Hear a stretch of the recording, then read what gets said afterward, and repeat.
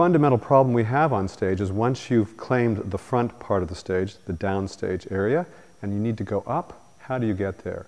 Many actors make the mistake of forgetting their weight shift, crossing over, and then just turning around. Now this does not present an expressive part of the instrument, and you end up with your back to the audience. So in Stagecraft, there are a number of clever ways to avoid that. The first one is, first of all, lean away. This is called the inside pivot. Free this leg up. I'm going upstage, however, so I have to throw it back here. And it's a very elegant move again, but it keeps me open. Notice that my body's going upstage, but the expressive part of my body, torso and face, are still looking at the audience. And it only takes me a minute to get turned around here. Odd step, 3, tuck, and here I am. I'm upstage. I've reclaimed it.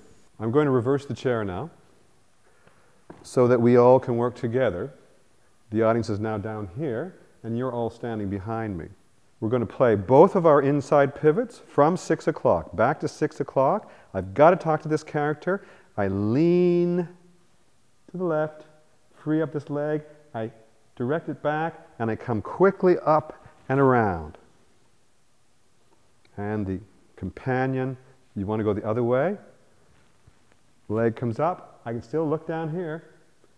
Step, up and around. And again, you can take, I'm only taking 3 steps because I have longer legs, but you can take as many as 5 or 7 steps, depending on the size of your space. I'm at 7 o'clock, and I need to speak with Elisa, who is in the center of the clock. How do I get there? Bad decision. Very bad decision, because back is to the camera. Also, I have blocked my acting partner. 7 o'clock, how do I get to Elisa? Again, we're going to use the inside pivot. Lean away, free this leg up, throw this leg upstage. I can still talk to the audience if I need to. And basically, I slowly bring my attention to her. I come in and I curve around, and I'm right here, and we have this perfect communication. And the sight lines meaning, can the audience see everything that's happening? Sitting in this seat, on the extreme left-hand part of the house, and sitting on the last seat over here in the extreme right-hand side of the house. Can they see everything? Yes, they can see both of us. And compare that to this. This side of the house is blocked from this performance. This side sees a bit.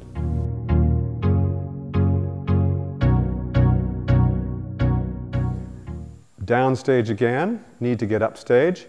The character I need to speak with is directly behind me. How do I get there? Simple. Throw your weight away and do what's called the roundhouse. 1, 2, 3, 4, 5, plant and tuck. And yes, this doesn't always work out even numbers, just as long as the upstage leg finishes. And I'm here to talk to this character. Let's try a roundhouse clockwise.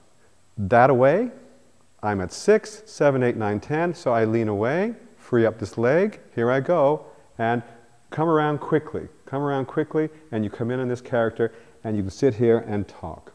I'm going to reverse the chair now, so that we all can work together. The audience is now down here, and you're all standing behind me. Good, let's work on our roundhouse. Let's go to 6 o'clock, the most difficult place on stage. I've got to get up to talk to the character in the chair. I'm going to do counterclockwise. Lean away and just walk around your clock. Walk around and then come in on the shoulder of this character. Clockwise roundhouse. Lean away. We're going to go that way. 7, 8, 9, 10, 11, 12. And it doesn't have to be a wide. You don't have to give it a wide berth. You're trying to get around as quickly as you can. The roundhouse, I fall back, free up, and come around.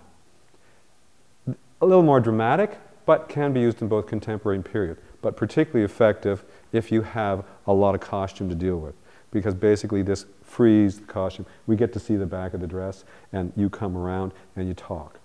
Once I get here, I have this scope here to come around and talk to her over here. Again, perfect sight lines.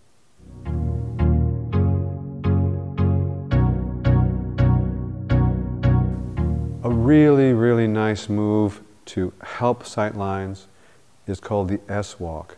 It's when you're in a very tight situation and you have other characters behind you and you've been in a focal point for a second and you need to then move back to the group. How do I get there?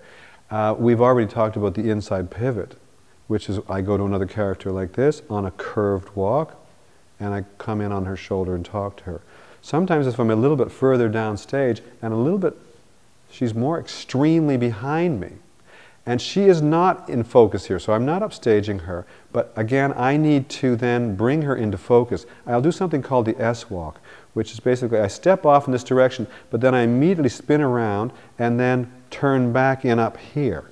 And it's a great little move to solve this problem, which is basically how do I talk to her and how do I open her up to the audience.